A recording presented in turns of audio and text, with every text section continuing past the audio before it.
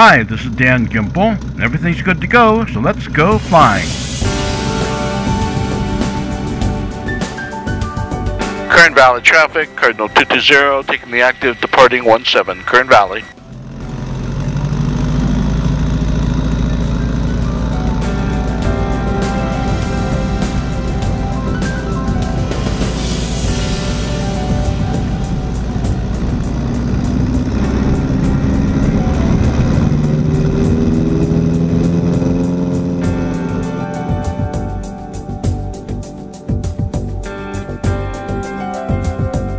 It's early spring in the southern part of California's Sierra Nevada mountains. We're departing Kern Valley Airport, and in a moment, we'll turn north to follow the Kern River to explore the far reaches of its watershed among the high and rugged peaks of the Great Western Divide. Kern Valley traffic, Cardinal 220, departing 17. It'll be a right downwind departure, Kern Valley. The Great Western Divide is the long arc of mountains and ridges that separate the waters of the major rivers of this region, the Kern, the Kings, and the Kaweah. It begins about 50 miles north of here near Mineral King in Sequoia National Park, and that's where we're headed now. Below us, the hills are painted with a heavy bloom of phlox and poppy. All right, we're just a little bit north of Kernville, and of all the places in the state, this has got one of the best flower displays I've seen, at least up and down between Camarillo and here. On the ground directly below, gold is California poppy, purple is owl's clover, white is bird's eye gilia of the phlox family, and yellow is California goldfields.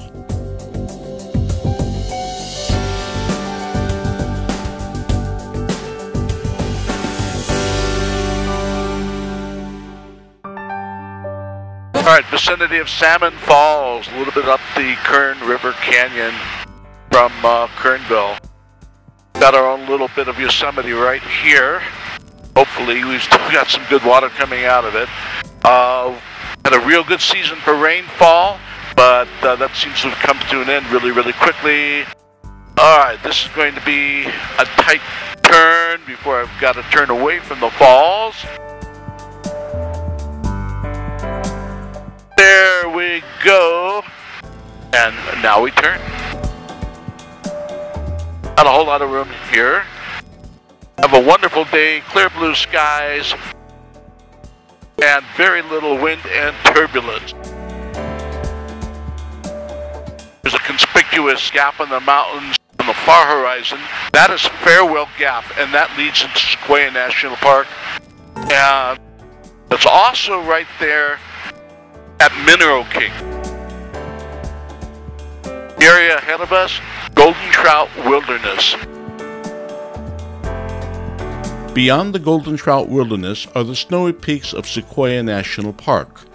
The park encompasses the southern section of what's called the High Sierra, and that's where we're going.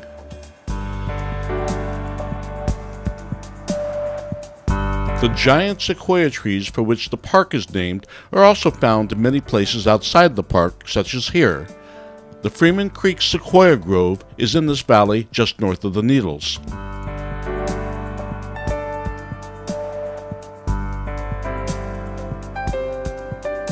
We're about 30 north of Kernville or so. We're following the upper stretches of the Kern River Canyon. We're just a bit past the Golden Trout Wilderness, sort of on the north side of it.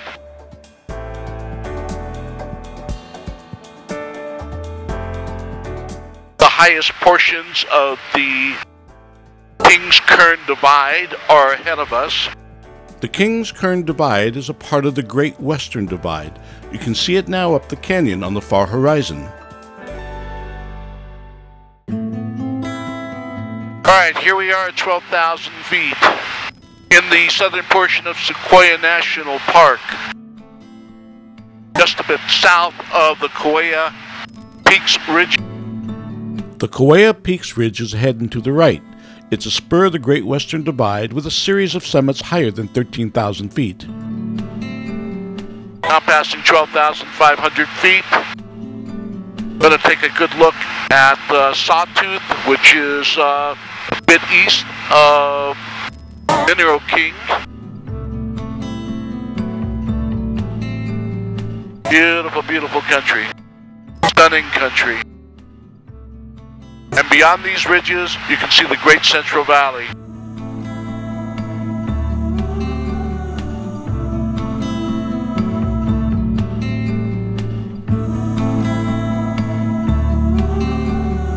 We're in an area of the Sierra Nevada where the mountains are compressed in the east to west transit.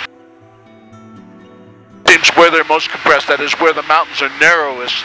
They're also the highest. Pretty much from here in Sequoia National Park, going east to Mount Whitney. This is where the highest and most jagged peaks of the range are.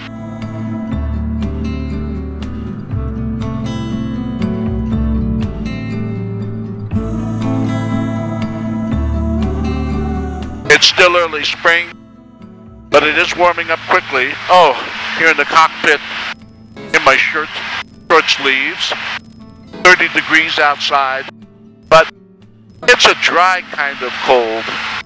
Doesn't feel cold, and the altitude doesn't seem to make it worse. Coming up, Hamilton Lakes Basin.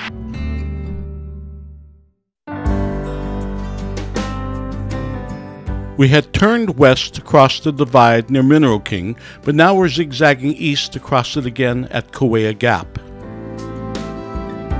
You can't see it for the snow, but we're following the section of the High Sierra Trail that comes up from Hamilton Lakes, over Kaweah Gap, and then along the Kaweah Peaks Ridge. We'll eventually meet up with the Kern River again, and then resume going north. The Great Western Divide is a mountain range in itself that is a secondary crest to the Sierras that is only a little lower than the main crest to the east. Its peaks run from 11,000 to more than 13,000 feet, with no trail passes over it less than 10,000 feet. We're over the Hamilton Lakes Basin. We're about 41 minutes into this flight. Got about 15 minutes of video left. Hope to get what I can. This is Kaweah Gap, elevation 10,700 feet, one of the few low points in the divide. I remember backpacking through here as a Boy Scout so many years ago, and I sure haven't forgotten the steep climb up from the Hamilton Lakes to the Gap. It's 3,000 feet and 4 miles. But today, it will take just 5 minutes to cover what took me 2 long days way back then.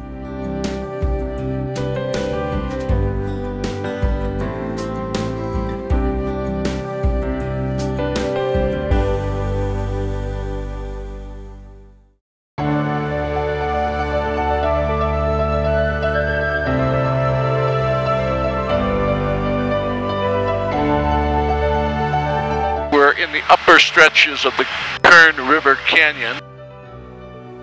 We're headed north again toward where the Great Western Divide joins with the main Sierra Crest up ahead on the horizon and a little to the right. We're surrounded by high peaks as they make a big arc around. Ahead of us, Table Mountain. Should be able to see Mount Williamson. There's a slew of peaks up here that are named after California universities and some of the founders of the University of California. A lot of these peaks were named after early bigwigs from the founding of California. That includes Mount Whitney. All right, we're looking at the Whitney Crest from the west side. Not going to go up top there today.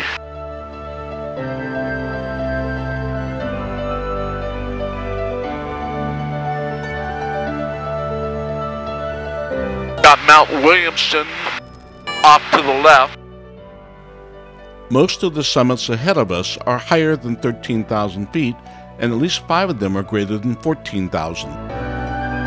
This tableland, sort of tableland, reasonably flat, are the upper reaches of the Kern Basin. mountains that arc around us to find the Kings-Kern Divide. It's what divides the waters of the Kern River from the Kings River.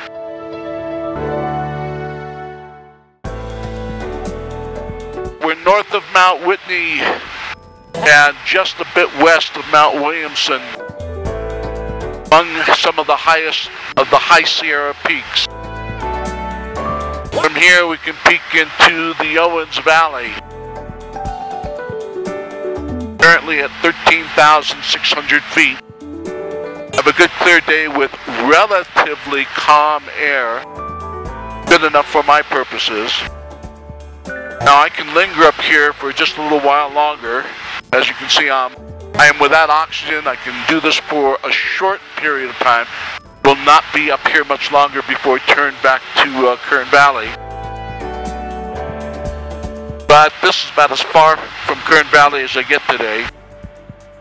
These are the mountains of the Kings-Kern Divide.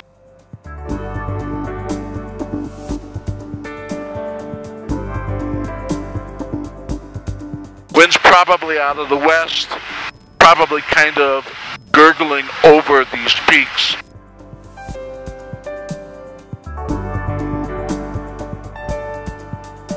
From here and the Kearns Valley beyond, we can see the White Mountains in the distance. From here I can peek into the Saline Valley and the Panamint Valleys. Now, frankly, 14,000 feet, you can see pretty much near forever. I think we're in the vicinity of what's called Diamond Mesa. Wandered through here as a Boy Scout so many years ago. Thought it'd be about time to revisit.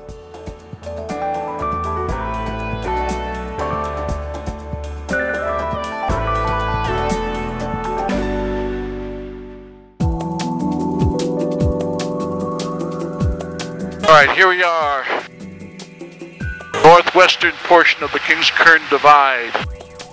Just a little bit north of Table Mountain. Table Mountain and something called Milestone Peak. Table Mountain definitely deserves its name. Greater than 13,000 feet. Flat as a pancake up top. You're looking at about 35 acres of flat land at 13,600 feet in the sky.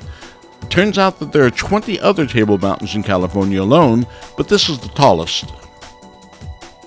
You can see that Table Mountain and other nearby peaks have distinctly flat or broad and gently sloping tops. These are ancient erosion surfaces, remnants of level country that existed before the uplift of these mountains. That's Milestone in front of us. Milestone Mountain also has a flat top, as do the peaks to the left and ahead. And all of these ridges are rising from large benches of relatively flat and high altitude land. This is the character of the upper Kern Basin. High, wide open, and undulating benchlands, ringed by two mountain crests and only cut deeply by the Kern River Canyon. In short, high, wide, and handsome, an old expression that certainly rings true here. We're northwest of the Kaweah Peaks Ridges. Kaweah Ridges Peaks.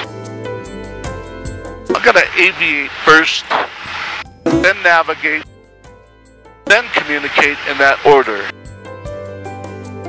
I'll figure out what to say in the post. It's called the Kaweah Peaks Ridge, to be sure, and it's an east-west running spur of the divide. We're flying east along its crest right now, but we'll zigzag to the west in just a moment.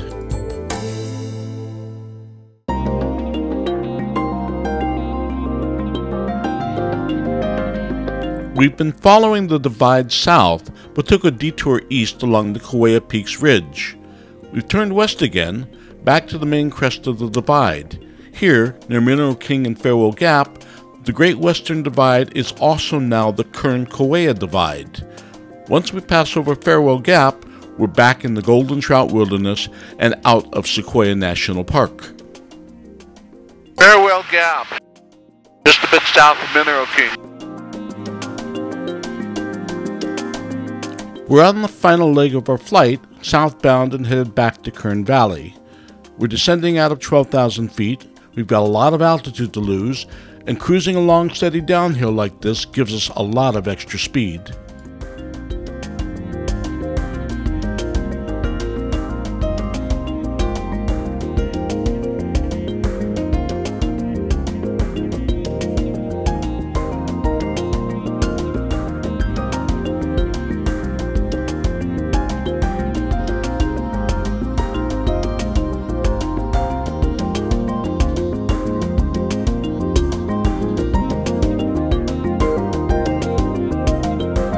I've been flying the Sierras for many years, so I know my way around them pretty well.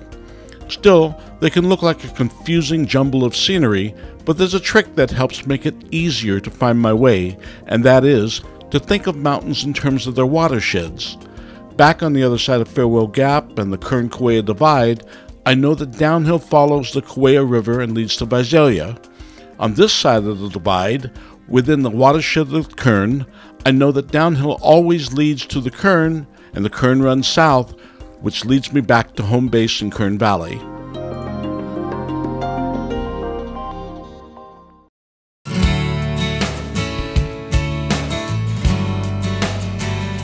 We're almost home, and we're coming up over River Kern Mountain again with its spectacular display of wildflowers. There's so much white bird's eye gilia on these slopes that it looks like freshly fallen snow. And like all that snow in the highlands around us, it will be gone before you know it.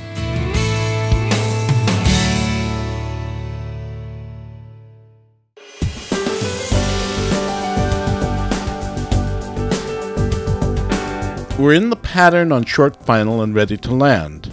It's only been about 90 minutes since we took off, and we've flown more than 200 miles in all. We've been to the headwaters of the Kern and back, while zigzagging across the Great Western Divide and some of the most spectacular country on Earth. This was a rare and amazing flight, and I'm thankful so many things were able to come together just so to make this film possible.